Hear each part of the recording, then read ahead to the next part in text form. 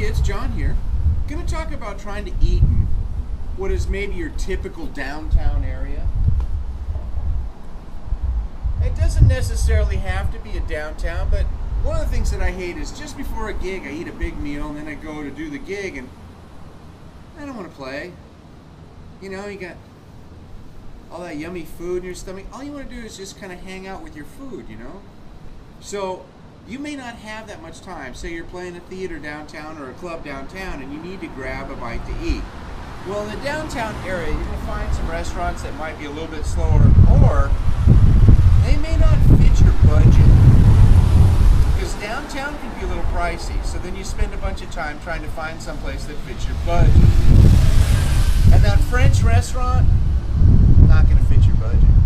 So one of the things you can do is find a convenience store, or if you're lucky, like here where we are, there's a nice grocery store. So let's go take a look what we can get inside the grocery store, shall we, kids? The beautiful thing is most grocery stores have prepared foods. As you notice, there's a place to eat your prepared food. There's a happy customer right there. What's awesome is you can get, I don't know, I'm not feeling like those chicken right there are really going to be what I want today, but you can get some pre-cooked foods. You got some mac and cheese, teriyaki wings, some chicken, whatever. You can get all kinds of different salads, prepared fruits and salads, stuff you can take on the go, things that are pre-made, sandwiches, desserts. All this stuff is pre-made, so you can slam down some food pretty quick. So if you don't have a lot of time, you can find a place like this, grab the food right away, eat at their little convenient center over there, and then you got time to digest your food before you got to play the gig, especially if you got to play some high notes. You got healthy drinks you can slam down. I know everybody's into pomegranate. Yum. There's fruits and vegetables everywhere.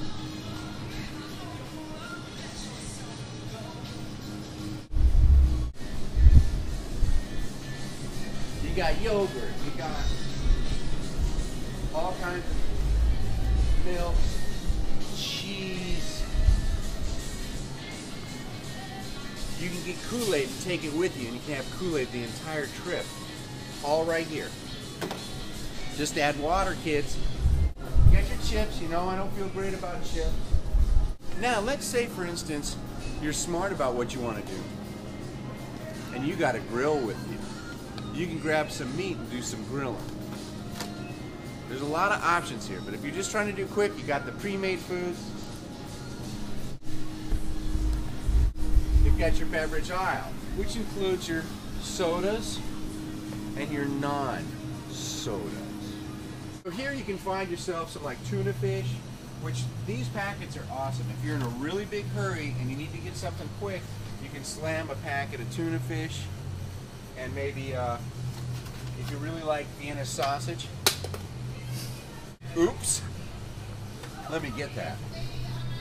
Clean up. Anyway. So, and then you can grab some microwave with the Chef Boyardee stuff. You can microwave that. The chilies and the soups that you can find here. All set up now for microwavable stuff. And you can find this kind of stuff in a convenience store. So, this is super quick food. It's not that bad. Now, if you're in a ridiculous hurry, all convenience stores and grocery stores have this kind of stuff. If you grab yourself a couple Clif Bars, really good stuff. You might want to have a couple of these in your case if you're on the road. These things are super great energy and they're not that bad for you. Unlike if you have a couple boxes of Milk Duds in your case. First off, that's going to clog up your valves because the sugar is just going to go right into your valves and it's going to be bad scene for your horn. But it's going to be a fast flash of energy and then you're going to crash really hard. Having the Junior Mints or the 8-pack Butterfinger, that might give you some tone chamber. You might get a little bit bigger here and you might think you're playing better. But the problem is, again, sugar. So don't just come in here and just slam the sugar. Get the energy bar much better for you. So again, salty, spicy foods right before a gig, probably not the best idea. All right, we're out of the store. So if you're staying in a fancy foo-foo kind of hotel, such as this one here, you might want to go ahead and check with the people at the front desk about a good place to eat, or ask them how their food is in their own hotel, because most of these places will have a nice little restaurant, and these restaurants typically have decent dishes at a good price. So you can just drop down out of your room real quick, grab a bite to eat, maybe get something light, won't cost you an arm and leg, but grab something light before the gig, and then after the gig, come back and have your, Polish dog, or your burger, or your half a side of beef, whatever it is that you want to eat that's a heavier meal, you could have it later on. But definitely check out the restaurants at the hotel or very close to the hotel. The people down front at the desk, they can recommend some places to go. Hey kids, if you buy yourself a propane grill, you want to make sure that you've got all the parts you need, and you also want to make sure that you know how to assemble it and have the tools to assemble it. Otherwise, I would recommend a charcoal grill. But propane can be a very clean, efficient way to cook your food. So make sure you've got the parts you need, the tools you need, and good instructions that tell you how to put it together. Now we open it. All right, so if you're grilling and you got the grill going, this could be your dinner.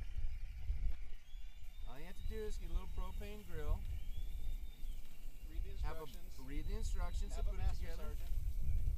So what you need to do is to kind of be prepared to carry the grill with you somehow. So you get that figured out, put it in a Pelican case or something, and you'll be styling. You can do cookouts on the road. Another way to grab dinner.